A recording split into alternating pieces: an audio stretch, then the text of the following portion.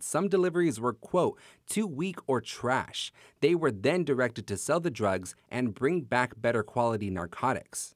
According to the affidavit, the informant started to question whether the pair was doing legitimate police work. You ever get the feeling that everything in America is completely fucked up?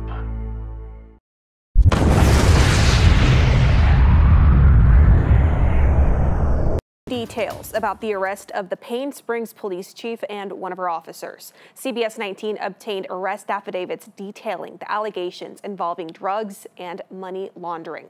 Our Jose Alonso has been poring over those documents. He joins us now with the details. Jose? I do have the affidavits here. In total, there's over 30 pages. They detail an investigation that began last month after a confidential informant tipped off the Henderson County Sheriff's Office.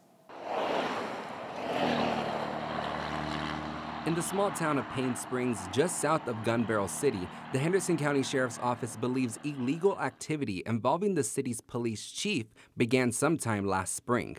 According to the arrest documents, investigators say that April Meadows and one of her officers, Jonathan Hutchison, used a confidential informant to sell and purchase illegal drugs. The informant claims the pair was directing them to buy narcotics, but believed they were, quote, conducting something other than a legitimate narcotics investigation. The affidavit says in May or June of 2022, Meadows and Hutchison asked the informant if they could purchase methamphetamine. The informant told investigators Meadows became very involved, receiving the product and paying the informant herself. Documents say the informant was instructed to accept payments through Cash App or cash, and in some instances, exchanges would happen at the police department's mailbox. The informant was allegedly instructed to move the narcotics from one mailbox to another. The informant claims they would hand narcotics to Meadows at the department building. Via text messages, Hutchison allegedly told the informant that some deliveries were, quote, too weak or trash. They were then directed to sell the drugs and bring back better quality narcotics. According to the affidavit, the informant started to question whether the pair was doing legitimate police work.